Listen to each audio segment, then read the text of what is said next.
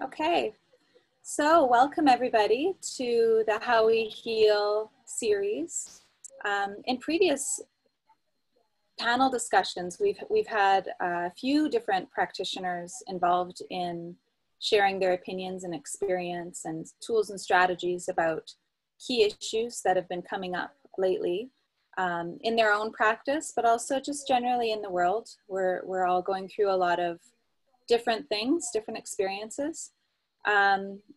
We focused on fear, self-care. Last week it was anxiety and depression, and this week we're changing the format a little bit and going to be having a one-on-one interview with Tom Peric. Tom Peric is an addictions counselor. He has a background in mindfulness. He's a psychotherapist and a teacher. So we're really happy, delighted to have Tom with us today to share his background and experience on resilience. These discussions are meant to be helpful, not just for you guys, but also for viewers post-COVID. So the content that we're going to be exploring today, resilience is really quite timeless.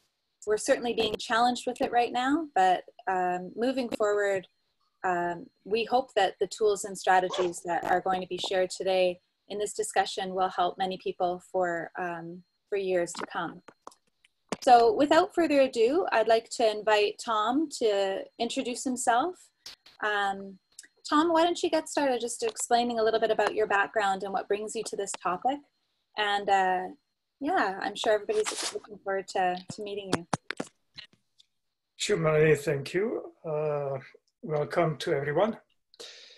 So I've been working for almost 2 decades in the field of mental health and addiction counseling and psychotherapy. I've worked at big agencies and small agencies, primarily with people who struggled with some kind of addictive behavior. And these behaviors could relate to substance use, but also to certain repeated activities or actions that people continue doing despite experiencing negative consequences. I also teach at a college in the field of social sciences primarily, courses in psychology, addictions, social and political thought as well. And I'm trying to share my experiences as much as I can in many different ways. And I hope this one, the first one in my life, will be one of those. When I saw how Melanie titled this talk, Resilience in Crisis, I had a few interesting thoughts. I was not sure how to understand it completely. Excuse me for a second.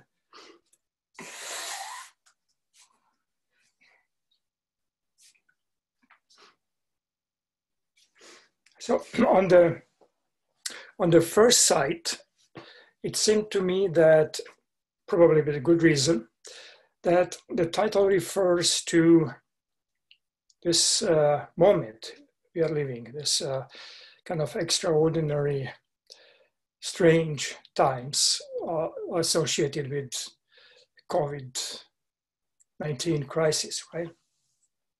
So the question from this aspect would be, how do we stay resilient during this crisis? So what are we to do to minimize the negative impacts of whatever changes are happening around us? And these changes are really kind of multifaceted. So at individual level, at family level, at local, regional, country, even global level. So there are many, many changes and many unknowns that people find themselves in the need to somehow deal with. And so that was one aspect of how I understood this title of the talk, Resiliency in Crisis. But at the same time, I saw a possibility of thinking of this differently. And that other way was to think about this crisis challenging our resilience skills. So making it more difficult for us to engage with life. So in this other sense, it's about the crisis of resilience. And I've already heard from some people that this is exactly what's going on. So my idea is to somehow bring these two aspects together and not neglect either one in talking about the essential approaches associated with this complex term of resilience. Thank you, Tom. Welcome. So can we start then by just talking about what is resilience? Like, just so we're all on the same page. Like, what is it? What isn't it? How do we know we're being resilient? Yes, that's certainly a good question, and it's not easy to answer. And usually, the questions are better than answers. And good questions are not only better than bad questions, but better than any answer, simply because good questions generate many possible answers so that people can kind of decide for themselves or find out for themselves which answer works for them, right? So that's the key kind of beauty of a good question. So what does it mean? What is it? It's certainly one of the more popular concepts in psychology and one of the probably more loosely used concepts. There are so many different ways in which we can think about it. I'd like to start maybe with the probably simplest provisionary definition. So let's call it a working definition of resilience. For me, it is simply doing well in facing adversity. So doing well, the ability to do well despite some kind of crisis.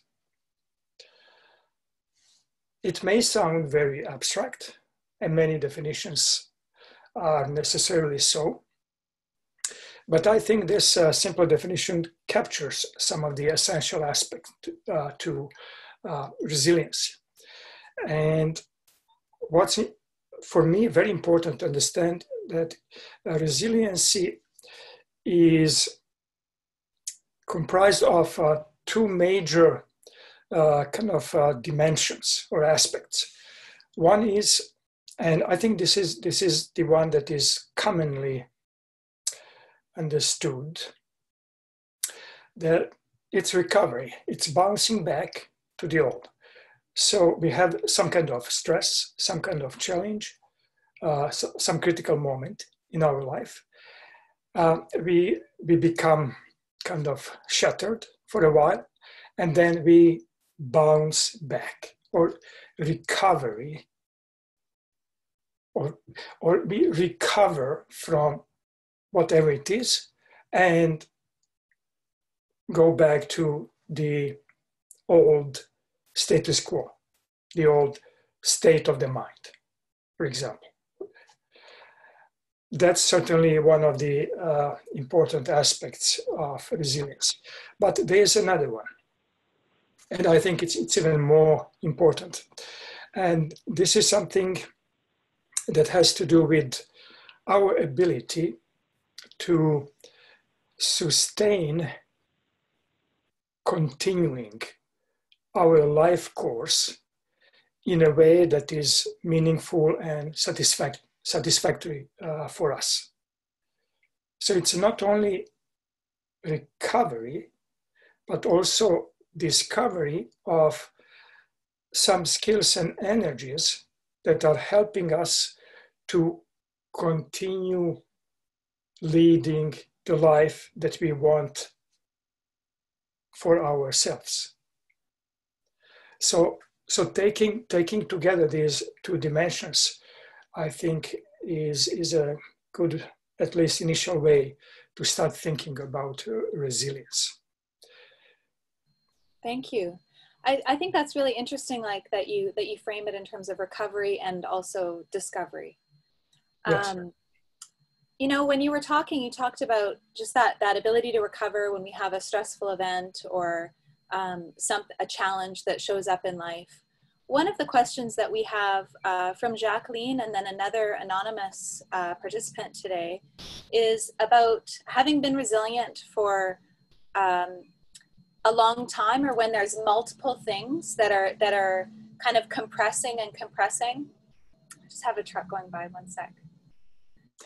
I'm sorry if that's, can you hear it? Yeah.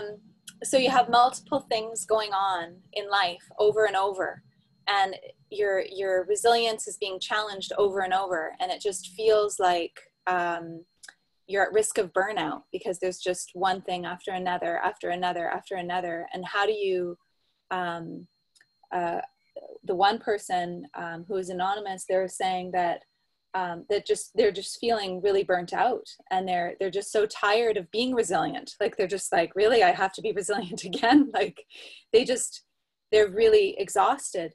And then the other person, the way they had described it, it was about like just being faced with those continuous challenges. Do you have some feedback for people that are just feeling really bombarded, and what does resilience look like when you're really under that much pressure? Mm-hmm. Well, that's another good question, inviting probably different directions in answering it. And it's interesting term, resiliency burnout. Certainly there is such a possibility because our energies are of course limited. We cannot count on unlimited source of energy just going on indefinitely, right? So we need sometimes, and now I'm thinking about this getting tired of resiliency, to take a pause, to rest. Actually, I think that it's not always necessary to put an effort into struggling with whatever is challenging us, at least not in a continuous way. Sometimes just stepping back, taking a pause, taking a rest, allowing ourselves to not react, to not even respond, to accept the difficulty of the situation, can bring us back into the inner source of energy, that resource that we have to continue later on using it in some form to deal with the challenges. So even that feeling of getting tired or burning out can be accepted as a kind of a teaching for stepping back. And by doing that, actually increasing our resilience skill for the later time.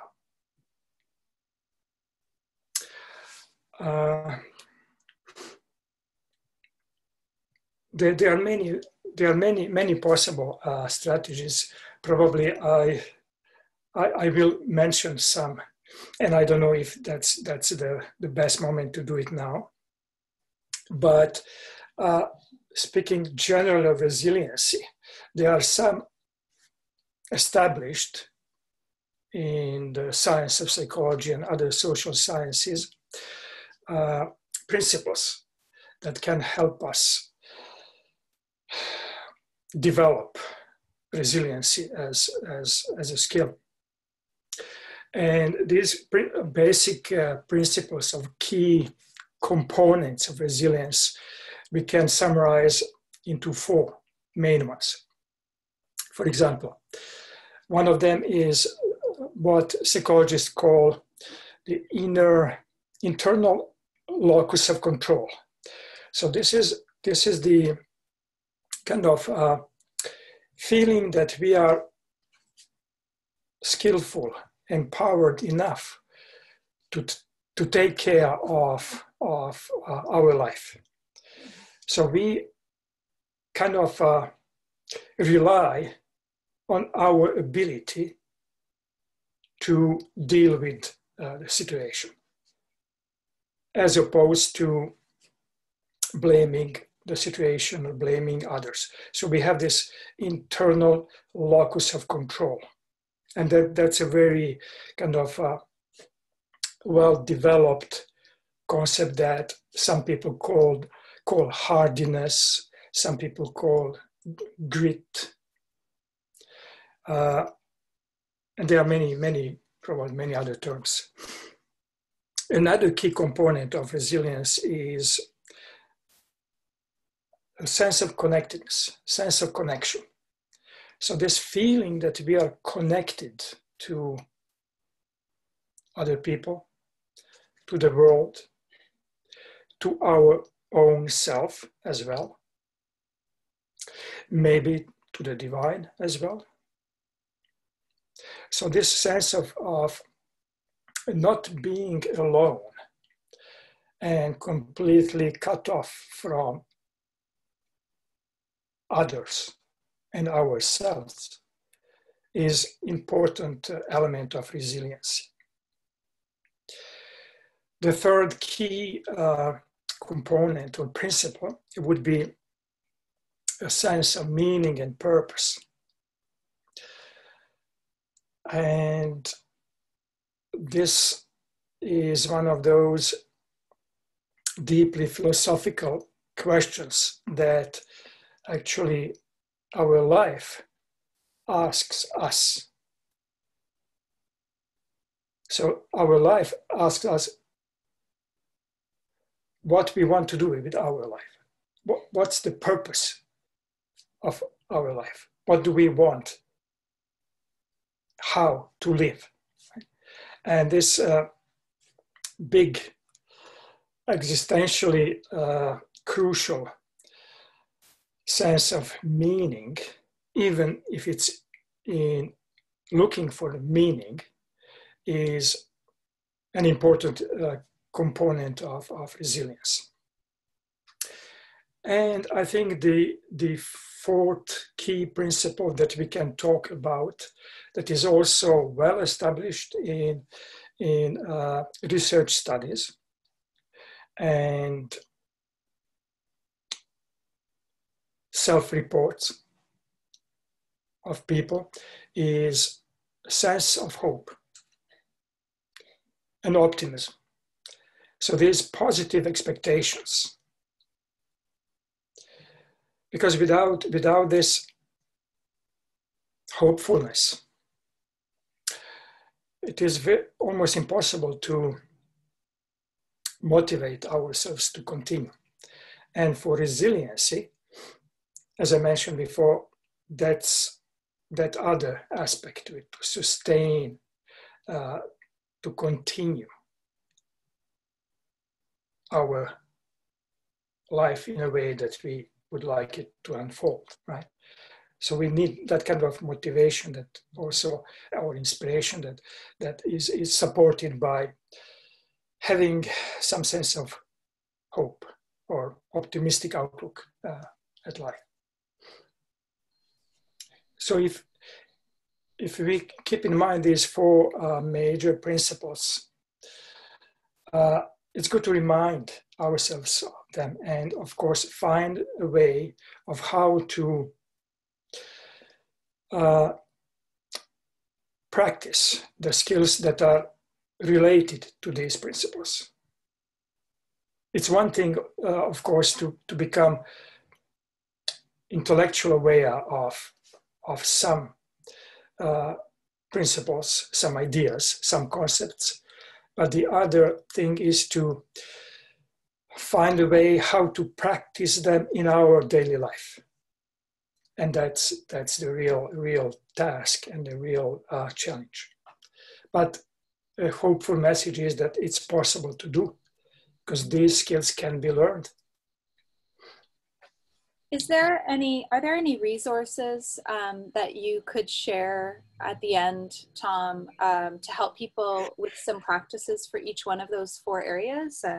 Internal locus, control, connectedness, meaning and purpose, and hope? Yeah, I have quite a lot, and the problem is which ones to choose to speak about. So I'd like to maybe keep it for discussion that I hope to, have along the way. Yeah, fair enough. But maybe just to start off, maybe I can offer some that actually I think have worked in my own personal life. Okay, that would be great. Thank you. Okay. Maybe I should preface this that as many of us, I also have had some traumas, small T traumas that are kind of regular common developmental traumas, but also some big traumas like big T traumas. And I think that we are kind of facing these rather stronger, more intense traumas these days. And I can mention, for example, briefly, a few things that have happened in my life that really challenged me to a significant degree, to probably a degree that brought me to the brink. First of all, I lost my father when I was about 14 years old, and it was a quite big change. I think everyone can imagine losing a parent in those young years. Another was actually the experience of civil war in my country of origin, which is fortunately something that Canada had been spared of for quite a long time. But in my country, former Yugoslavia, the civil war or brother killing war was one cataclysmic social event that certainly influenced many of our individual lives, including in my own. And by the way, it caused me to think about changing the country and deciding to come to Canada, which is another big trauma. So Immigration by itself is a traumatic event because you need to relearn, readjust completely to a new world, new form of life. So it does take a lot of energy as well. Then another big trauma was rather of personal relationship nature. And it was the time when I felt losing very close people in my life, my family members, my very near family members, for different reasons, which again put me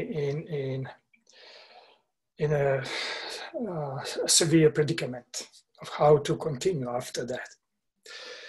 Because once you experience a thing like that, you start feeling like one lingering in the space, not knowing how and where to land, because that proverbial rug was pulled out from under your feet. And also another big one was a physical challenge, personal physical challenge, a heart attack that I experienced some years ago. And of course, I should not mention job losses of different kinds that, again, just added to these big traumas. When I reflect on how I survived all of them and continued living, increasingly meaningfully and joyfully, I have to happily admit, I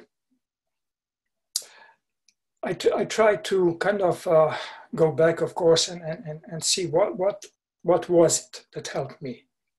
Of course, I did not have much of the awareness of consciousness at the time.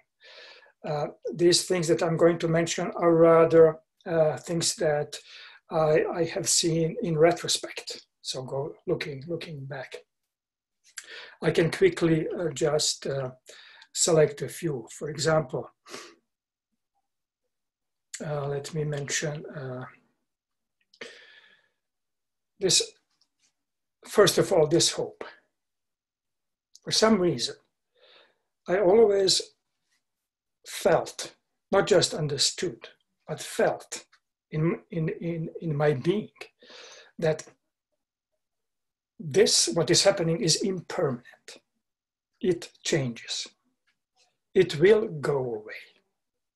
So this hope was a skill that I somehow had that helped me deal with the challenges and the tasks that the life threw at me.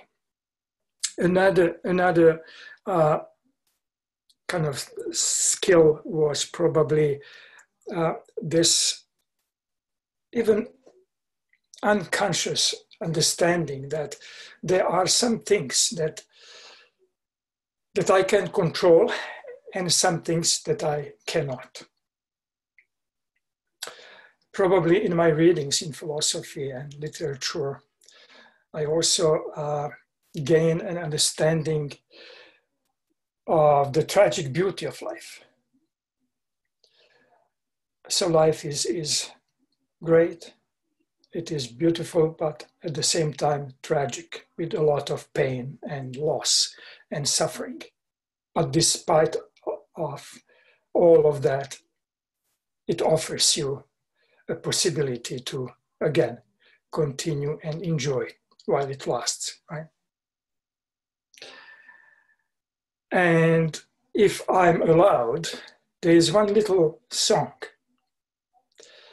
that for some reason I have been saying to myself, even explicitly, since about sometime in high school, when I first encountered it. Some of the participants in this discussion who who happen to speak the same first language as I will maybe remember of the poem called Slap.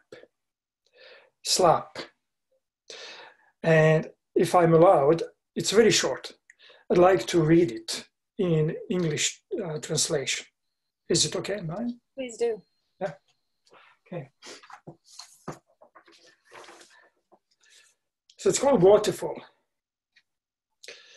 It flows and flows, flows the waterfall. Does my little drop make any difference at all? Look, a rainbow appears in it, and in 1,000 colors it appears shivering and lit. That dream lighted up in the waterfall, and my drop helped to weave it all.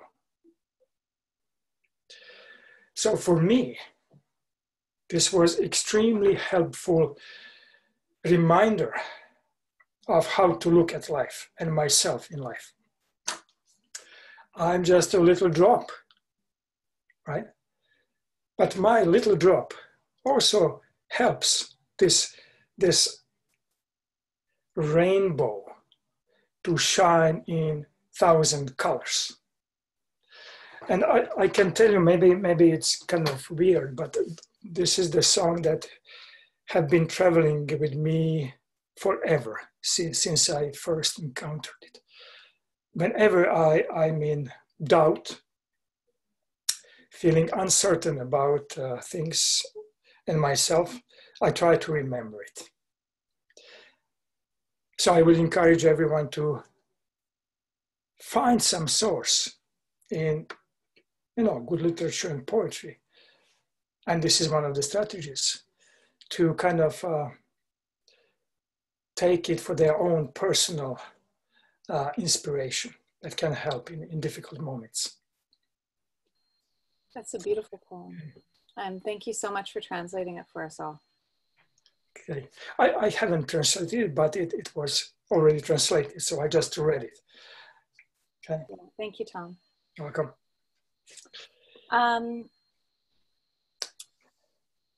It's so hard to move on from that because it was your story was so beautiful, and that poem was really, really beautiful. A couple of our participants are struggling with dealing with their own negativity and also other people's negativity. So on the one hand, when somebody comes into a conversation and the person that they're speaking to is always on the defensive or always, coming on as aggressive, and how to respond to that in a resilient way. That was one aspect. And the other was the person feeling they themselves were always, they caught themselves. They know that they're supposed to be optimistic, and there's like this way to look at things in a more beautiful light, like your poem. And they feel like their brain is just hardwired to flip to the negative. So I'm just wondering from both perspectives, like the person that's receiving that negativity and how do they respond in a resilient way, and then also the person that's experiencing the negativity within themselves, and how do they go at it? Yes, another good question. So maybe I can start with just mentioning that we do have a so-called negativity bias. Our brains are hardwired to react more intensely to negative experiences than to positive ones. There's a kind of good saying in the neuroscience and psychology that goes something like this. Our mind is like a Velcro for negative experiences and like a Teflon for positive ones. So we tend to spend much more time with negativity of some kind that we experience than with positive experiences. And the kind of explanation for this, coming from evolutionary psychology, is that we needed this in order to be able to survive. Because if we did not react immediately and strongly to the challenge of, our life being pushed to the moment of death by some predator, we could not survive. So those who survived, and we are speaking about millions of years of evolution here, are those people who reacted more intensely and remembered also more intensely the negative experiences, which prevented them from actually being a victim of the danger. So we have this ingrained, we are hardwired to negativity. That's a great skill. It's a great kind of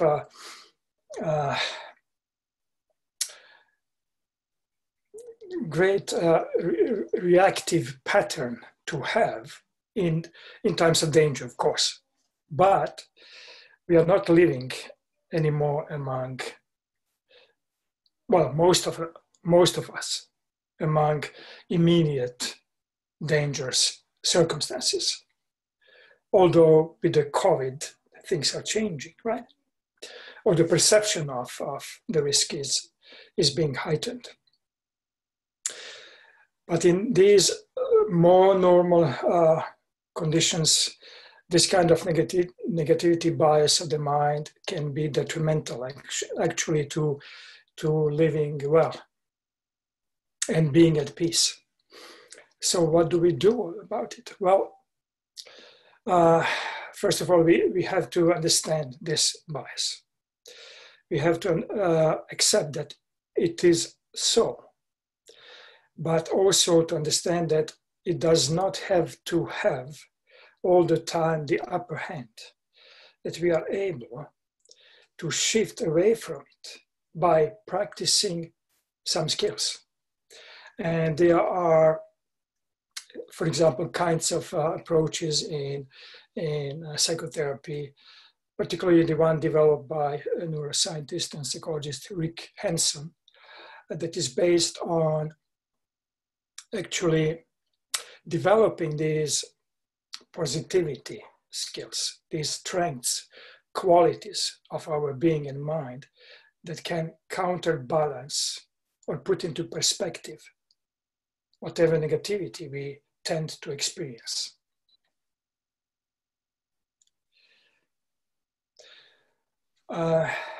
Is that like the positive psychology website that you're referring, like that branch of psychology? Yeah, it's coming, loosely speaking, it's coming from this shift in psychology called positive psychology that is focusing more on health and strengths as opposed to illness and weaknesses that the old form of psychology tended to focus more on, right? Mm-hmm. So here we are primarily concerned about what are those qualities that we want and skills that we want to strengthen in ourselves in order to live well. Mm-hmm. And another important concept here is the concept of psychological flexibility. For example, these are skills that are quite well developed in the acceptance and commitment therapy of diffusion, acceptance, presence, self, values, commitment to action. That's a whole program of how we can work on kind of developing these skills that liberate us from being just, the victims of our own negative minds and of our experiences. And I can mention maybe a little bit later, a few of them Okay, as a strategy. Yeah, thank you very much. Yeah.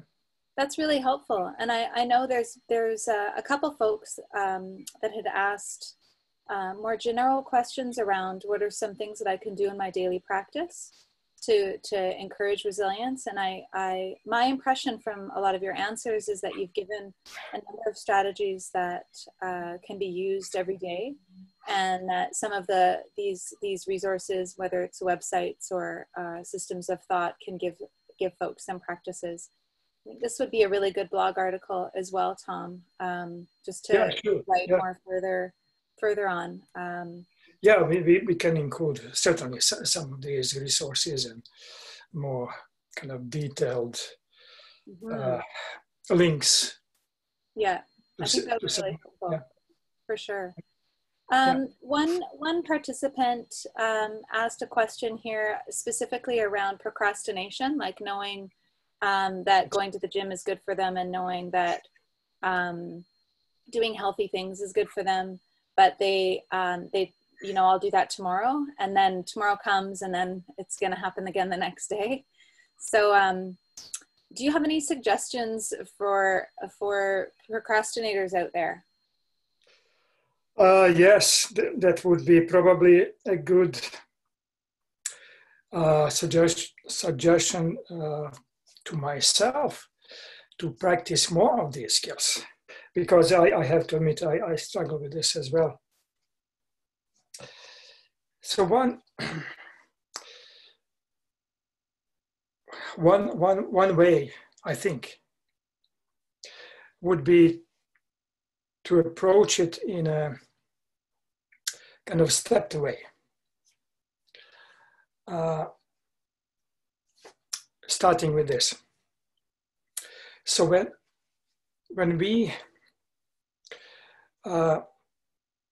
feel this command, directive, coming from one part of our mind to postpone our task at hand that we need to work on because there is some kind of deadline, for example. So when we kind of become aware of this thought, just to stop for a moment and really observe it. Really let it say what it's saying. And usually it says things like this, okay, don't bother, don't, work on this now, leave it for later. There are more things to do now than this, whatever it is, right? So there are many ways in which our funny part of the mind is trying to pull us away from a task at hand, right? So when we notice that, just to really stay with it, okay, and say to ourselves, oh, look at this thought. It's happening again. So this guy, you can give this part of your mind a name, because you are kind of increasing the distancing, right? You're extrapolating this part of yourself and you are facing it. Oh, look at him. He's again telling me to procrastinate. How interesting. And also at the same time, when we are allowing ourselves to experience this thought, to pay attention to the feelings that are associated with that moment. There may be some moment of impatience, some feeling of a desire to run away, because procrastination is a form of experiential emotional avoidance. We procrastinate because we want to avoid dealing with the stress of doing the work. So first step is to kind of really embrace these thoughts and feelings, allowing them to become clear and visible. and kind of there. So you're not pushing them away. You're not running anywhere. You're just letting them be. And then, of course, you diffuse yourself from them. You kind of dissociate yourself from them. And then you remind yourself of what actually important value there is in what you need to do. So is there any value that is confirming your self-directed movement, right? You kind of, what is it in what you need to do that is confirming what is of value in how you live your life? And eventually, if you practice these steps, you might be able to recognize these procrastinating ideas and desires and deal with them more skillfully than before. Maybe this is one way to deal with it that I'm trying to use in myself as well. That's really helpful. So like really just slowing down, taking a step back and having a dialogue with the emotions that are underneath. Exactly. Just stopping, pausing, slowing down, just letting these to come up, not running away from them. Right. Letting them stay for a while, see what it is that they really lead to. Yeah. Is it what you really want? And then move away from them. Thank you. So we were able to get through our questions for today. I don't see any additional ones in the chat box. So if we could take the last few minutes of our call today to share some resources. How has resilience been for you guys? Is there anything that has helped you out in your life? Any resources, strategies, techniques that you can share with the participants? You can just unmute yourself if you'd like to talk and share.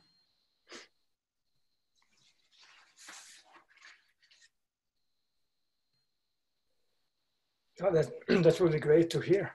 I'm very curious what people are doing.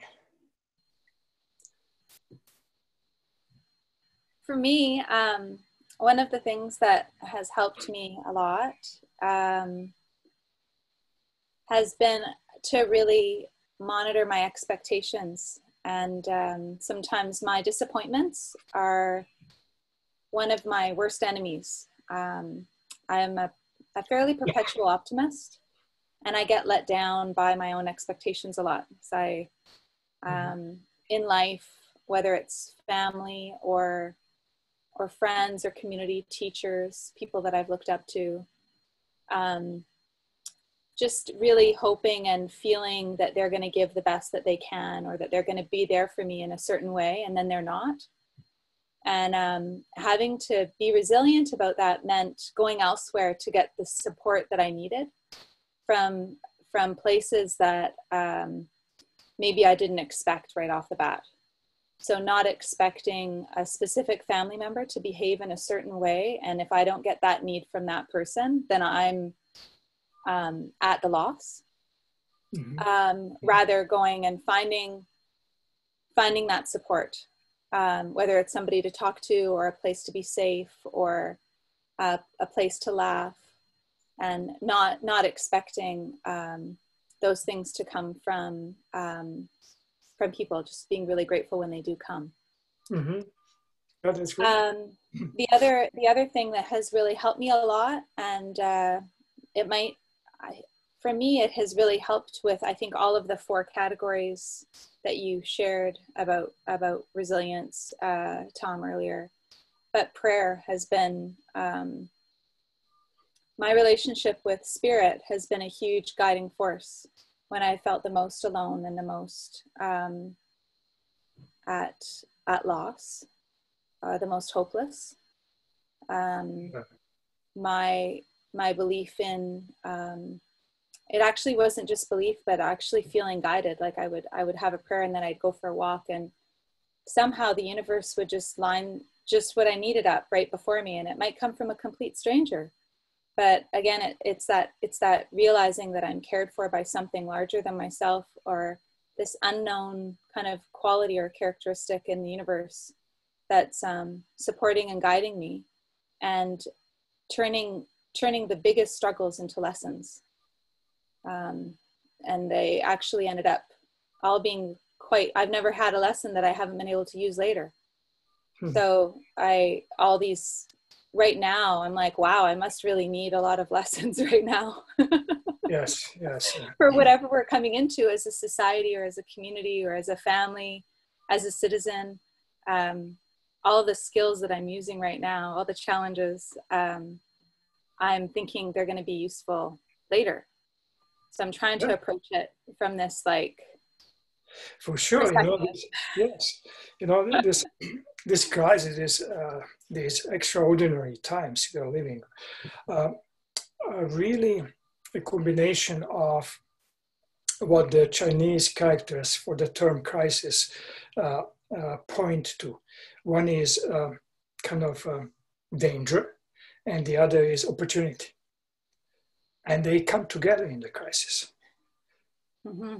So we have that really need to deal with the risks and dangers of life, but also an opportunity to reconnect with the most inner sense of self, connected to others and the world, that is continuously regenerating this motivation, inspiration, will, joy of living. Yeah. I just see that Jem, she shared something with everybody here about coping. She said, I've been writing and finding poetry that can serve as scripture, just as that waterfall poem. My favorites, Finisher by David White and Start Close by him as well. Thank you, Jem. I'll look them up and I'll share them with everybody. And I'll also share the poem that you shared as well, Tom, if you don't mind, in the follow-up email. Not at all. Beautiful. So we are at time, and I really value everybody's the time that you've taken to be a part of the call today. I do want to point out Tom's going to be participating in another panel discussion series on joy and meaning, joy and purpose. And that one, finding meaning and purpose? Something like that. Yes, I think. It's in like a couple weeks. So I'll send that information out as well. So you can continue this dialogue there. And we also have another panel discussion specific to procrastination coming up in a couple months as well. So these discussions, I've gotten some really great feedback. We've gotten feedback that has helped everybody, helped us improve the process and the length of time and how we receive questions and respond to questions. So I just want to thank everybody who, I see some familiar faces. I want to thank you for your feedback leading up to now and the previous discussions, for helping us make the How We Heal series as good as it is. And please, in the follow-up email, I'm going to be asking for your feedback as well again. So if you do have some feedback about how we can improve and how we can, what you'd like to continue, I'd really appreciate that. So just thank you everybody for... Melanie? Yes. Can I also add something? Of course. So and it's a strategy as well. So I would like to kind of invite people to turn off after our conversation any of these devices that they are using, and step from the two-dimensional world into the three-dimensional world. So in the real reality, and connect there with the real reality. And also, of course, probably most crucially, don't forget to love the one you're with. Thank you. Thank you, Melanie. Thank you, everyone. Yeah. So I'm just going to stop our recording for today. And thank you very much, everybody, for being a part of this. If you need to reach out to Tom, you can reach him at tomperic.counseling.com. And definitely, if you have any further questions, you know, we're here to help you and support you in any way we can. So on behalf of all of us at the Inner Arts Collective, thank you very much for participating today. I know your time is precious. So keep safe. Thank you. Many blessings. All the best.